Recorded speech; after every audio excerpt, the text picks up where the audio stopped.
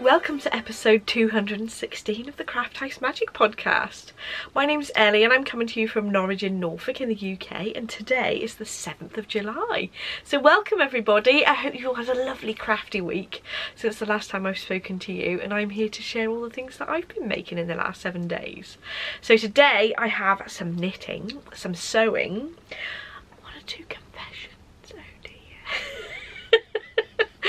Absolutely don't need any more fabric, but just couldn't resist. And there's also some books as well I want to show you. I have some information on my shop, a couple of things that are coming up, and a little appearance from Jensen at the end of the podcast with a handmade outfit on, and I'm going to actually show you in the sewing section as well. So we have had a couple of Makalongs come to the point where it's time to draw for prizes. So the Craft 20 a day is going to go on all year, but I said before I draw for prizes every quarter. So end of June was the last quarter, and I've got 2 prize winners. So the posts number 779 to 862 on Ravelry were the ones sort of for this quarter, but there were 12 posts on Instagram, so I then numbered those from 863 to 874 to make it all go in together, and then I drew 2 random numbers from the total numbers.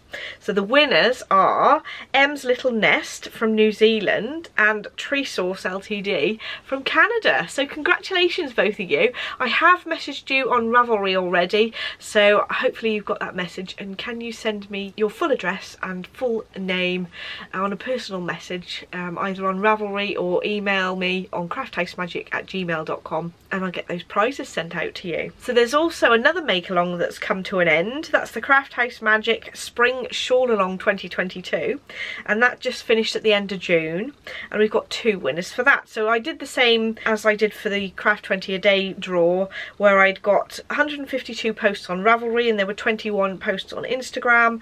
I added those posts to the numbers at the end of 152, and those went up to 173 then. I've got 2 random numbers I drew out of those, and the first winner is Knit X Pearl 54 from Ravelry, and that's somebody from the UK, and then Lulu by Design from Instagram. So congratulations to both of you.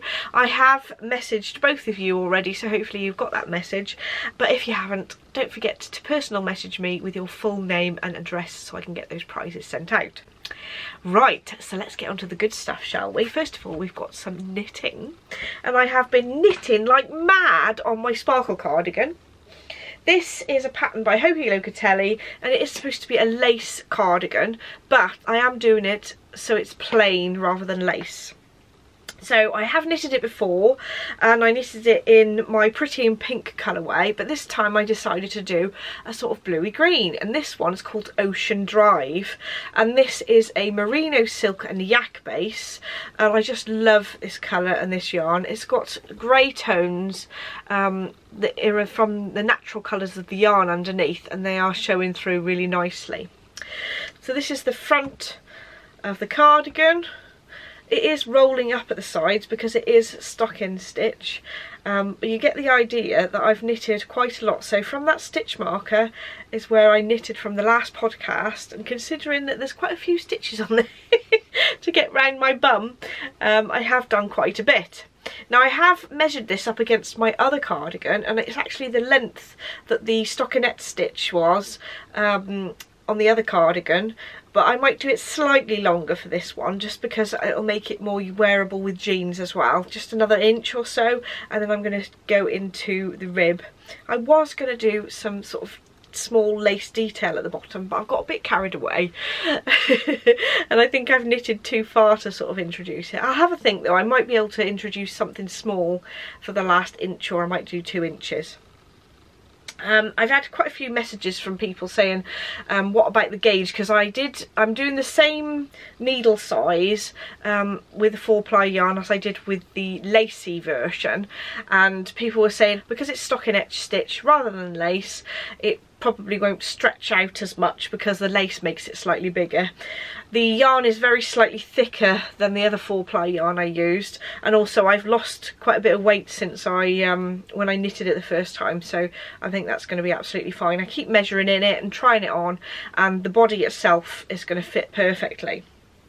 I think what I will do is for the arms, so previously on the other version I actually went down a few sizes for the arm when I picked up the stitches for that and started knitting it. So I might go down less sizes, if that makes sense, so that it isn't so tight on the arms, because it will be a little bit snug on me because it is the stockinette stitch, but the rest of the body is fitting really nicely at the moment. So that's how far I've got with that one. So not too far till I finish the body and I'm onto the sleeves. And then the next stage will be to pick up stitches around the neckline and do the ribbon around the neck. So I think that maybe in a couple of weeks I'll have finished this cardigan, because I am going to do 3/4 length sleeves. So I'll just show you what the yarn looks like in the cake. That's Ocean Drive on Merino Silk and Yak, and this is my own hand-dyed yarn. And actually, I was going to show you some plans I've got for the next project before I show you my next work in progress. So I have actually caked up 4 skeins of the Merino Silk and Yak in the different colours that I've got. And I'm going to get Adam's mum Liz to knit a shawl for me in these 4 colours. Now let's see if I can hold them up all at the same time. Bit of a juggle. But I'm going to use those 4 colours together. So I'm going to knit the Frank shawl by Joji Locatelli, and hopefully I'll be able to put the Frank shawl right next to where I'm holding up the yarn so that you can see what I'm aiming for. I'm going to have the gold colourway be the one that's the stripes through all of the colours, and then the other 3 colours be in each of the sections, if that makes sense. So I'm really excited about having that. It'll basically be a sort of sample for the shop that I can wear and it'll also be lovely. So I'm really excited for Liz to start knitting on that for me. And after I've been looking on Ravelry, looking at all these different patterns, I can't stop thinking, oh, I want to cast this on, I want to cast that on. So many things that I want to knit and not enough time. So the next thing that I've been working on is another stockinette project, to be honest. I've been starting to finally get round to watching Stranger Things, so I need something that's nice and easy to knit. So I've cast on a pair of socks, and I thought that this would be appropriate because we've got the Craft House Magic Summer Sockalong started at the beginning of July, and this will go till the end of August, so you have plenty of time to enter. And I've just started a nice simple sock because you don't need any pattern when you've got beautiful stripes like this. And this is a self-striping yarn by Giddy Yarns, and I picked this up from the East Anglia Fibre Festival not so long ago, and I've got that cast on, and then it's already really flying by. I only actually cast this on a couple of days ago, and I haven't had loads of knitting time in the last couple of days, so I'm really pleased with how that's come on. So the yarn in the cake looks like this. Isn't that stunning? I love how Helen winds these balls, how she winds them so beautifully, and just the colours are gorgeous. So that's the main ball, but it came with a little mini which is like a turquoise, which is lovely. And this was called the Cherry Blossom colourway, and I just love cherry blossom, and I love these colours. I'm really pleased that I picked this one. This is a 50 gram of the striping and a 20 gram contrast, but Helen does sell 100 gram with 20 gram sets as well if you want a larger set, but I thought 50 grams will be just enough for what I need. And I'm loving how it's coming along. It's very, very summery and very appropriate for a summer sock along. I am using 2.5mm higher sharp needles, and these ones are actually the interchangeable set that I've purchased. So they've got the pink cable, which is for the needles that are 2.5mm and below. That's the miniature size cable. Well, I have got like a set that I've got, but you can get fixed ones as well, but these are my favourite as well as the fixed ones for sock knitting really. I do sometimes use DPNs, but I do tend to go back to the magic loop method. So that is all I've got of knitting to show you, but I do have some sewing to show you. So I have been working on some baby clothes for Jensen. Unfortunately, I don't have a little miniature Barbara, but I do have Jensen, who will show you what it looks like on at the end of the podcast. But this is the Wee Lap Tee by Patterns for Pirates, and this is a free pattern. This goes up to 12 months, and I have actually sewn up the 12-month version because I'm thinking that Jensen is growing absolutely like mad. He's 7.5 months old now, and he is just growing like mad, and he's currently wearing sizes sort of 9 to 12 months from the shops, but he does wear the reusable nappies, so they do take a little bit more space than the throwaway ones. So I've decided I'd go for the 12-month size and see how that fits. To be honest, that to me doesn't look very big for him, so I'm hoping it'll still fit. So this is made out of some gorgeous cotton jersey fabric that my lovely friend Helen gifted to me, and this is just one of the ones she gifted to me, and it's got these gorgeous prints on, sort of wildlife.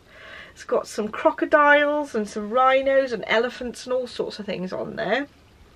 I've done the pattern fabric on the front and on the back, and then I've done contrast arms, and then where it laps over I've done the contrast as well on there.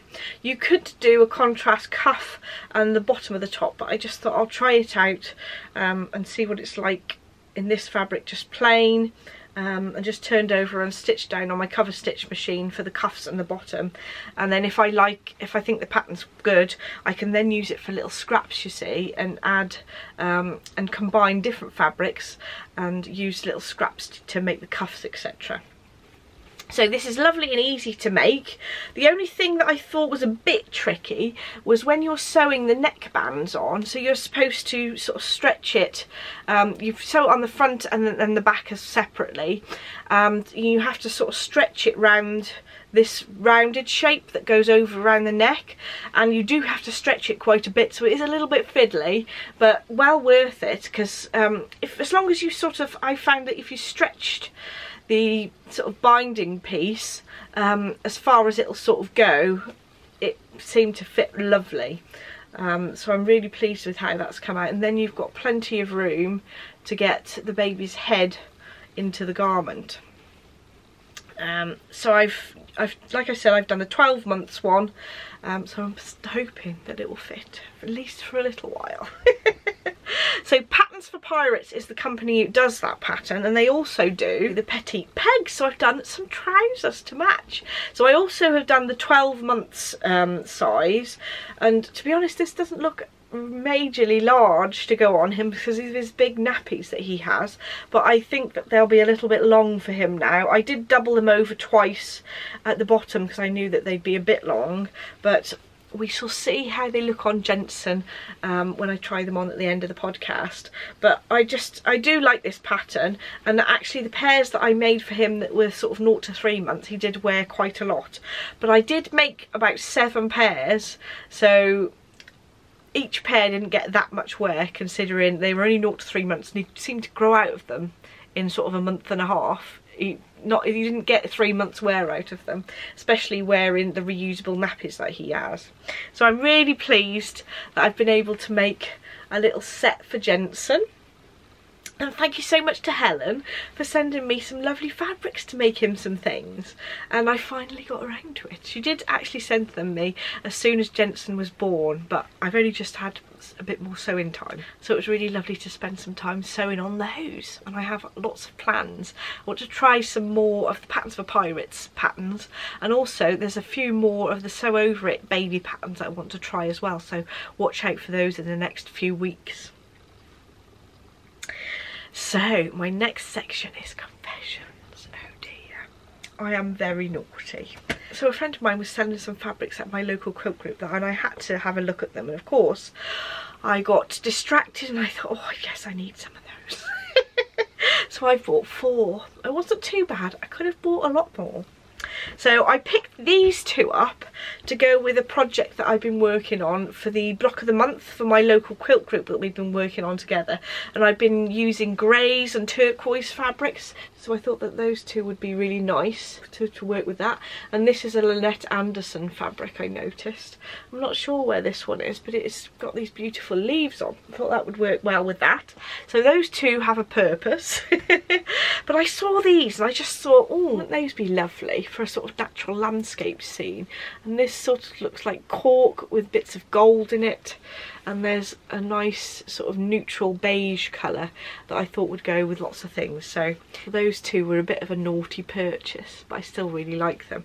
There's a metre of these 3 and then ½ metre of that one, so I'm excited to have a go with using those as well. So even though I've got enough fabric, you have to treat yourself sometimes. So when my parents were here, after we'd been to Centre Parks, they came for a few days and stayed at our house, and we went out for one of the days to Sheringham. Now in Sheringham there is a little bookshop that sells sort of discount books that's down the main street of Sheringham. It's like a coastal town, and we walked down there, had a look at the beach, had an ice cream on the beach, and might have popped into the bookshop and purchased some books. So this drew my attention straight away. It's like a modern quilt book, and this was £5.99 in that shop, but I don't know how much it goes for online. I will see if I can link it from Amazon or somewhere. But I just thought, oh, isn't that lovely? I love these sort of modern shapes on the front. And then I've bookmarked a couple of other patterns that I thought were really nice. This one here, I just thought that that's just so effective with the sort of landscape that's been chopped up into sections. And this one, of course, I have to pick one of the patterns that's sort of turquoisey colour. But it's simple but so effective with those little notches into the square patterns. So I had that one.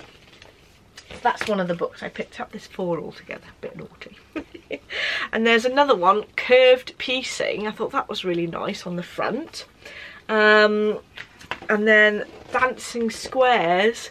I thought, oh, that looks really attractive. I'm not so keen on sort of red and black together, but the whole pattern, I think that could be adapted to one of the colour schemes that I really like. And this pattern really drew me in. I just love that.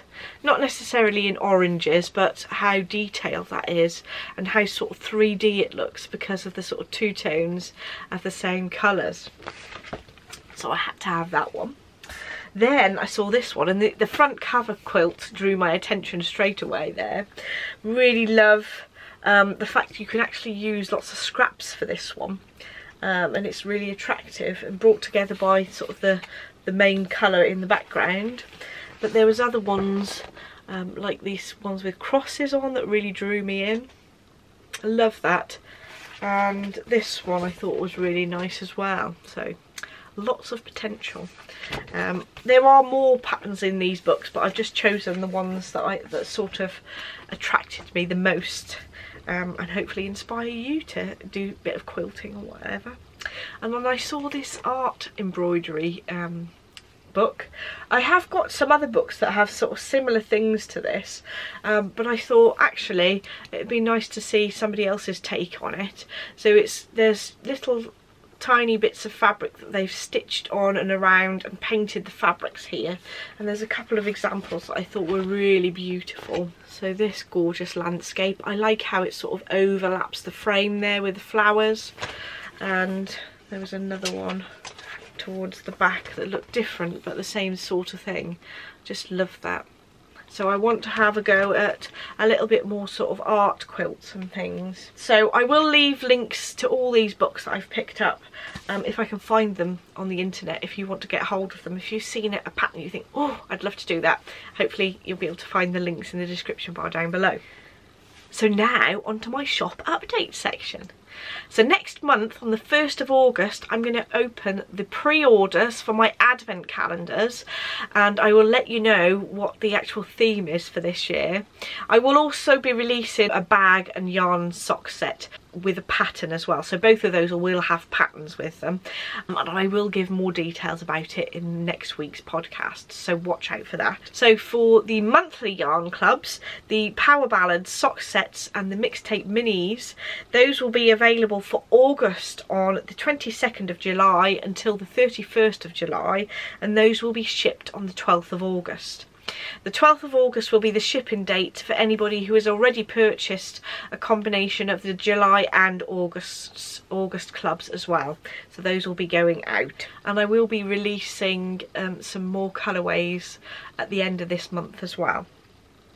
And finally, over to you, Jensen. So Jensen has got his little outfit on. Do you like it? He's just been looking at the fabric and getting really excited. Yeah. He always looks at fabric. He loves it. He's always looking closely at my floral tops. I think he likes them. So what do you think the fit's like, Jensen? He's got hiccups.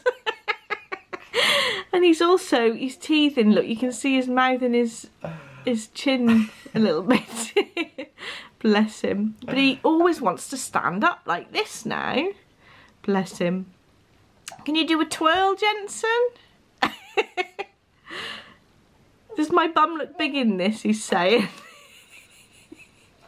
So he has got a reusable nappy on, so it does look, well, it just fits nicely actually. So this is actually the 12 months. Oh, bless him, he's dribbling. And it is just nicely fitting him now, so he's not going to have much wear out of them. He obviously needs to start wearing them straight away. The pattern actually only goes up to 12 months as well, so this is the largest size. So the seam allowance is supposed to be 1/2 inch on these though, but actually I could make some more with the seam allowance just 1/4 inch, so they'll be a little bit bigger. But this is the perfect size for him now. But I do like the pattern and I would make it again. But thank you very much, Jensen. So thank you so much for watching. Don't forget to like and subscribe if you'd like to see more, and I shall see you in the next podcast. Bye!